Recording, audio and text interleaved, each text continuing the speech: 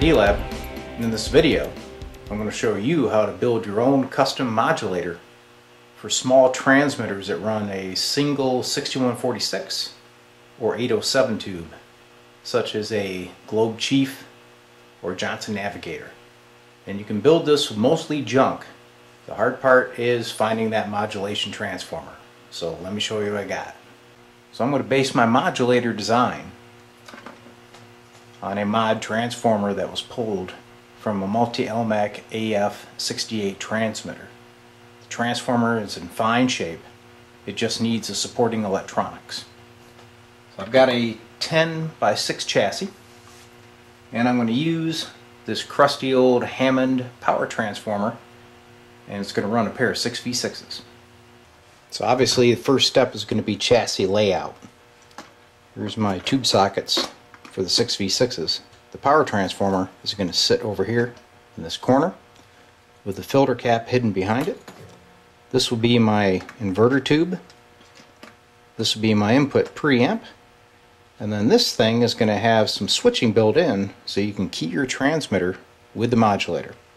When we're all done, it's going to go in this beautiful old police receiver cabinet.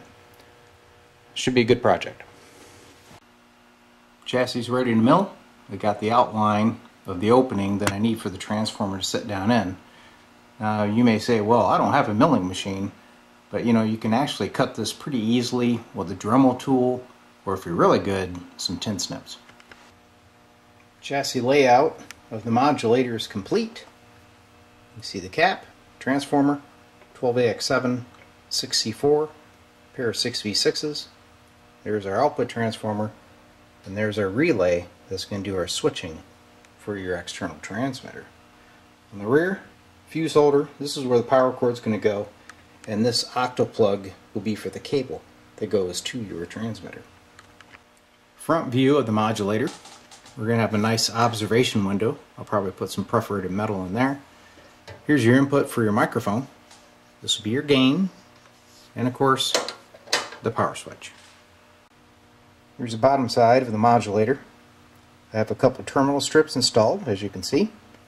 The power transformer is wired up, and now it's time to wire the rest of her. So here we are, wiring complete. The amp is biased. I added a separate little 12 volt AC transformer here to control our TR relay.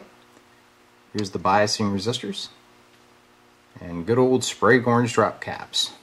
So we're going to give this thing a test and then work on getting it hooked up to a transmitter in the next video. Here's the modulator completed top side. You can see our input microphone jack, volume pot, power switch, transformers, tubes, all that good stuff. It really turned out nice. Everything came right together. A good junk box special. One feature of the modulator I'd like to point out is this keying relay. This is a double pole, double throw relay. One half turns on and off the screen voltage to the output tubes. The other contacts go to two dedicated pins on the rear octo socket to key your CW transmitter. So when you choke the chicken on your microphone, you'll see that relay toggling.